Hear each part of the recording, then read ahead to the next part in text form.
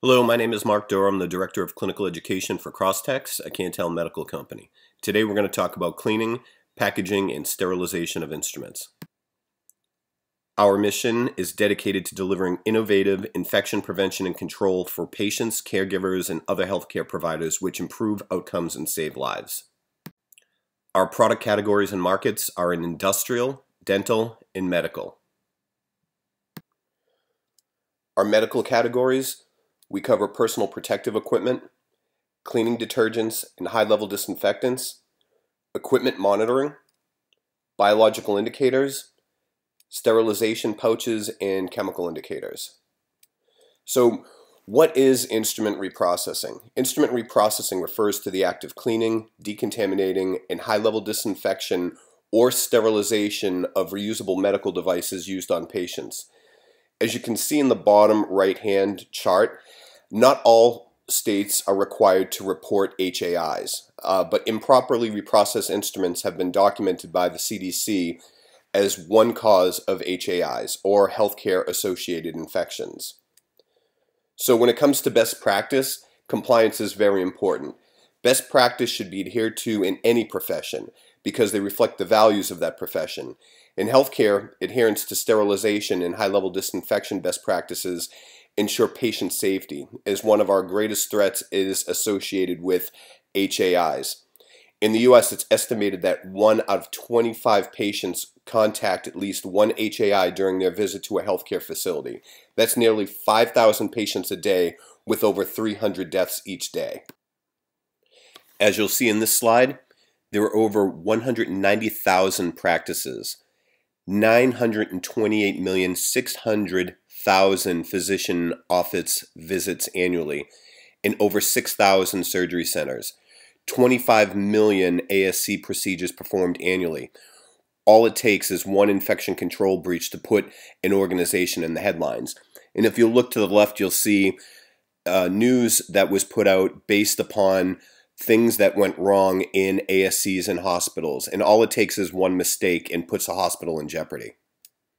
So in 2015, a CDC advisory went out to all healthcare facilities instructing them to review their instrument reprocessing practices and ensure that they are monitoring their sterilizer performance routinely in accordance with industry standards.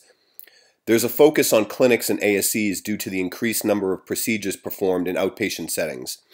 30% of procedures performed in hospitals 5 years ago are now being performed outside of the hospital. So it's quite common now to see total knees and total hips done in an ASC.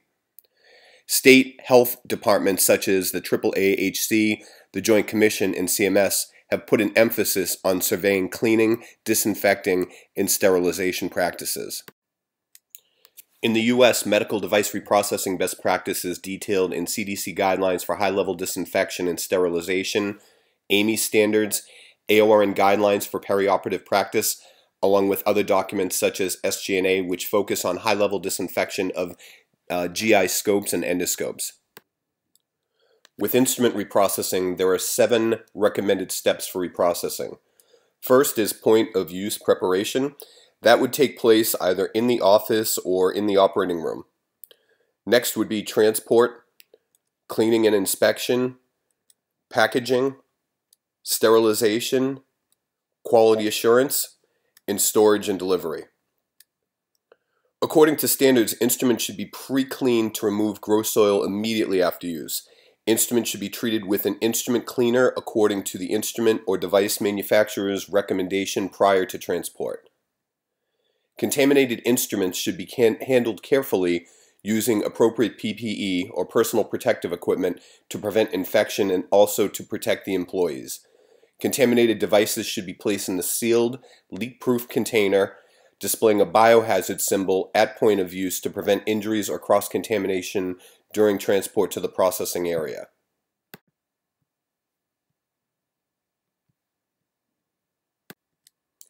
For cleaning, it's important to make sure when you are cleaning that you're cleaning under the surface. So you can see the pictures on the right. When you brush above the water line, you actually can produce aerosols and contaminants that would normally not be affected if you were cleaning under the water. So it's important to make sure when you are cleaning that it's done under the surface of the water. Also, want to make sure that when you are in decontam that you're wearing the appropriate PPE for either manually or mechanically cleaning instruments. Quick cleaning removes blood much easier and can minimize instrument staining, corrosion, or pitting. With cleaning, personal protective equipment is specialized clothing or equipment worn by an employee for protection against infectious materials. That would be an OSHA issue. So it's very important to make sure that technicians are protected while cleaning. PPE is used in healthcare settings include a fluid-resistant glove, fluid-resistant gowns, masks or respirators, goggles, splash shields, and shoe covers. Also when cleaning, you want to make sure that you're using approved cleaning solutions and cleaning brushes as commercial products not intended for use with medical devices, as they can cause damage or limit the cleaning effectiveness. It's important to make sure certain brushes that you use are appropriate for proper size lumens, and be careful with stainless steel brushes, as they can also do damage to the passivation layer of the instruments, and I'll talk about that a little bit later. Reusable brushes should be cleaned and disinfected at the end of each day. Single-use brushes should be disposed of immediately after use. In this next slide, you'll see some products on the right-hand side, like scouring powders and abrasive pads. They should not be used at all for cleaning surgical instruments. Surgical instruments have a passivation layer on them that keeps them protected. Once you start hitting them with abrasives, like you see in the picture, it can start to remove the passivation layer and cause damage to the instruments. After manually cleaning, thoroughly rinse instruments with tap water and ensure that all debris and detergent residue is removed. Rinsing should be performed in a separate clean sink or basin. Be sure to follow cleaning detergent manufacturers' instructions for the number of rinses to be performed. Certain instruments may require several rinses, and always want to refer to the instrument manufacturer's IFU. In addition to manual cleaning, mechanical cleaning can be performed using an ultrasonic or under-the-counter washer or washer disinfector. If mechanical cleaning instruments and scopes, be sure to follow the manufacturer's instructions for use when doing that. Each instrument should be inspected critically before and after cleaning to make sure that there's no debris or residual damage or debris. Replace instruments as needed and never sterilize a dirty instrument. If it isn't clean, it can't be sterilized. For packaging, you want to make sure instrument packaging should be done in a clean, low contaminated area using FDA cleared products such as sterilization pouches, sterilization wraps, or sterilization containers. So as you can see in the picture to the right, there are pouches, wrap, and containment devices. With packaging, sterilization pouches are for packaging loose instruments and small lightweight items. These would be elevators, forceps, picks, stuff like that. You don't want to put heavy items into a peel pouch, as it may rupture them. Paper plastic pouches allow you to see the contents and come with built-in adhesive strips for sealing. It's important to remove all excess air prior to sealing the pouch, as it could make them rupture while they're being processed. For quality assurance, be sure to include a chemical indicator inside each pouch. Per CDC guidelines, this will verify sterilization parameters were met inside as well as outside of the pouch. This would monitor the time, temperature, and sterilant contact. To assist sterilization and drying, place pouches facing each other on dividers. So a lot of times people may place them flat, but pouches really should be laid on their side. This will help promote drying and sterilization efficacy. Sterilization wrap is ideal for packaging surgical kits, heavier devices that you would not put in a peel pouch. For sterility maintenance, be sure to use 2 layers of wrap per the industry standards and follow the manufacturer's clearance for packaging. So in the diagram below, it's showing sequential wrap. So in this case, an item would be placed on one wrap, it would be wrapped as you see in the picture, and then it would be wrapped again. There are some products out there that are 2 bound pieces of wrap, but it's most common to see the sequential wrap in ASCs and in the dental area. For quality assurance, include a chemical indicator inside to verify the sterilant reached the inside of the package.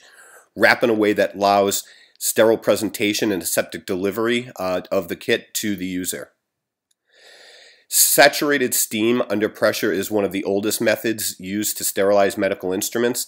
The CDC recommends steam sterilization as the process of choice because it's efficient, fast, and inexpensive. There are other technologies such as ethylene oxide and hydrogen peroxide sterilization. These are not very commonly used on instruments that are used in an ASC.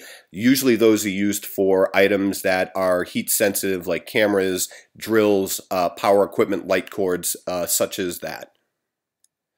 Sterilization by heating distilled water under pressure. Moist heat is created and rapidly kills microorganisms.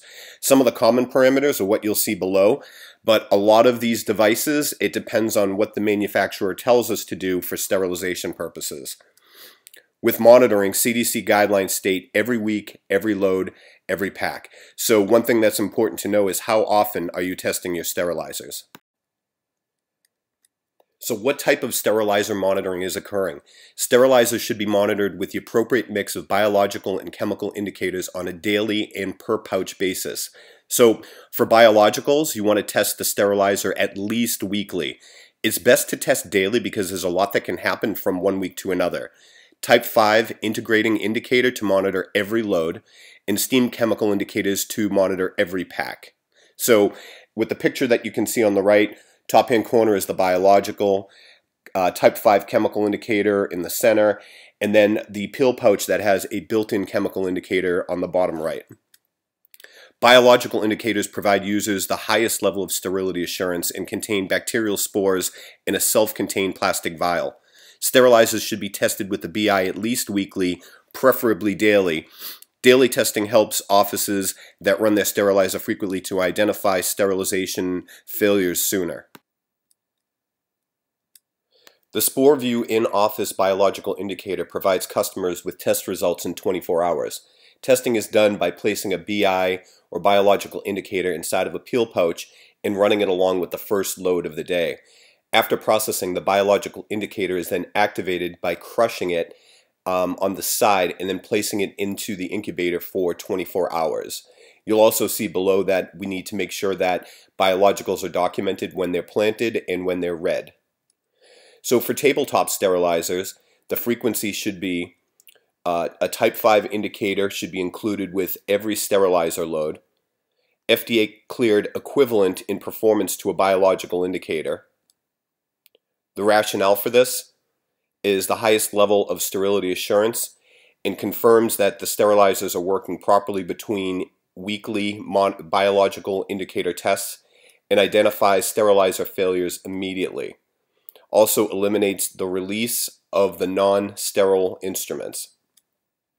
So you can see here in the picture the class 5 indicator located inside the tabletop sterilizer. Here you will see the sterilizer monitoring starting kit. Comes with tape, biological block indicator, chemical indicators, and biological indicators, and a record book.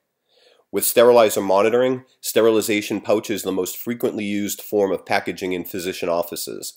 Per CDC guidelines, a multi-variable indicator should be included in every pouch to verify parameters for sterilization, which would be the time, temperature, and steam have been met. Sterilization pouches with SureCheck technology come printed with an indicator on the inside and on the outside. This eliminates the need for a separate indicator strip, saving money and reducing time and processing errors. While sterilizers can do mechanically fail, operator error is the leading cause of sterilization failure. So that could be a cold start, the wrong cycle, overloading, or improperly packaging. With storage and delivery, sterile items should be stored in a manner that reduces potential for contamination. The shelf life of items is event-related and depends on the quality of the packaging, storage materials, and how the conditions are in the area where it's being stored. It's important instruments must be allowed to cool to room temperature before handling. Sterile packages should always be handled with care. Avoid dragging, crushing, bending, compressing, or puncturing, as this will compromise sterility. Be sure to inspect sterile packages before distributing. Do not use any pack that is damaged, wet, stained, or open. So it's important to infection prevention practices, including cleaning, packaging, sterilization of instruments, are points of emphasis for CDC. Our goal at Crosstex is to provide you with products and solutions that will improve best practice and reduce cost. We appreciate your support. Here you will see information that you can contact Crosstex to receive a certificate. Thank you for your time and have a good day.